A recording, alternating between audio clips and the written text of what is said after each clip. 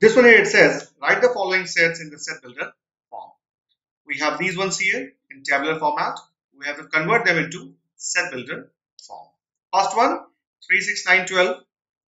If you see, this is following a pattern which is 3 into 1, 3 into 2, 3 into 3, and 3 into 4. 3 into 1 is 3, 3 into 2 is 6, 3 into 3 is 9, and 3 into 4 is 12.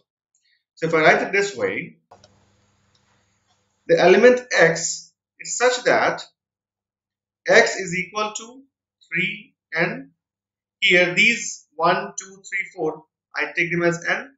Now all these n's are also natural numbers, so I write n belongs to set of natural numbers, and this n is more than or equal to 1 but less than or equal to 4. 1, 2, 3, 4. N is either 1, 2, 3 or 4, not more than 4, not less than 1. And all of them should be natural numbers. So this is the way of writing into set builder form. This one here, 1, 4, 9 goes till 100. Okay. Again, it follows a pattern. 1, 4, 9, and then it goes on till 100.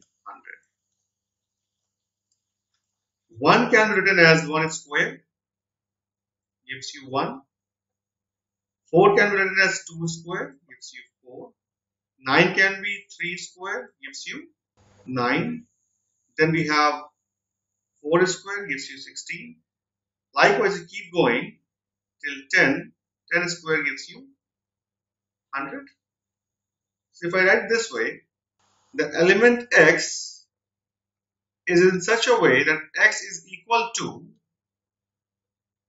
n square, and n is also a natural number, and n falls between, I'll write n is more than equal to 1, less than equal to 10.